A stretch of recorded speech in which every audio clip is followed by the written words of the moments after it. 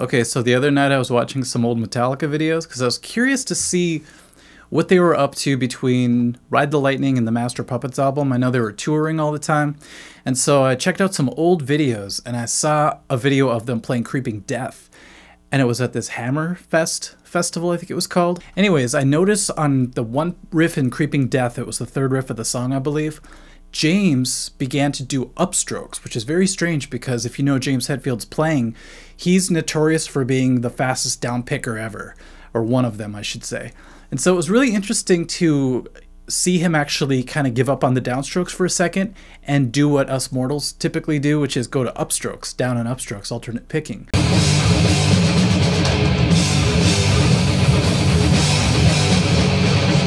And I thought there's a lot of reasons for this. You know, it was the first song of the night.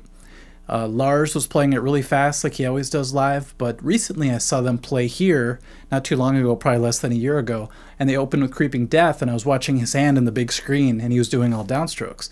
So that made me kind of curious, like maybe back then they played it faster. So I thought, you know what, if I'm going to make a video saying this about James Hetfield, I better walk the walk myself. Wish me luck.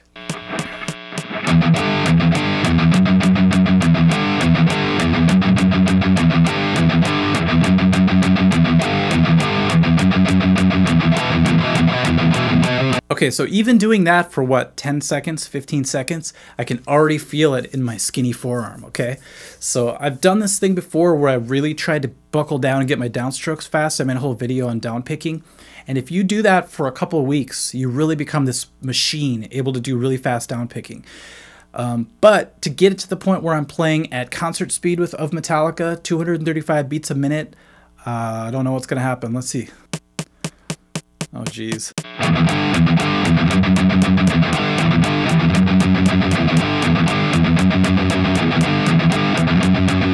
I did not get it at all. I was way off the beat. It felt tense. I didn't have the technique down because I was kind of panicking there. It felt really bad. But a good secret is to go even faster and then bring it back down and it'll feel less scary. Let's just do that for fun right now. Let's go up to 250. Oh, that's the highest it goes. Okay, we'll try 250. It'll be insane. I'll fail completely, but then we'll come back to 235.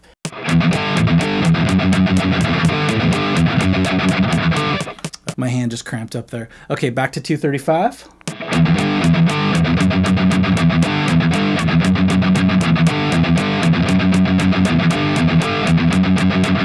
Now that was just playing it at 250 once, failing and then going right back. If you did 250 for a few minutes and came back, it'd be a lot better.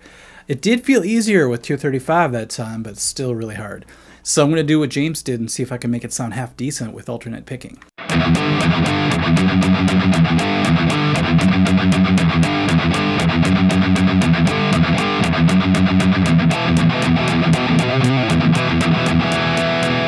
Okay, I can really see why James went to alternate picking there. Coming out of it back into the riff was a little more playable, but man, it's still crazy. And we're talking still the very beginning of the song. He has to do the entire thing. Okay, now here's the best part of all of this failure today.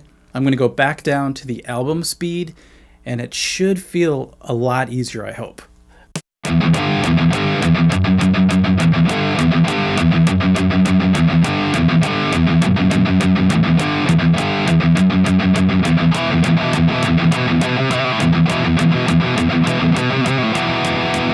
Okay guys, kind of a fun experiment to try to get your down picking up to speed. Do that little trick where you speed it up and go super fast to where you can't handle it, and then come back down and everything feels easier. It's a great little trick to do. I think I originally learned that from a John Petrucci video way back in the day on VHS tape or something like that. But it really does work if you want to get up to speed.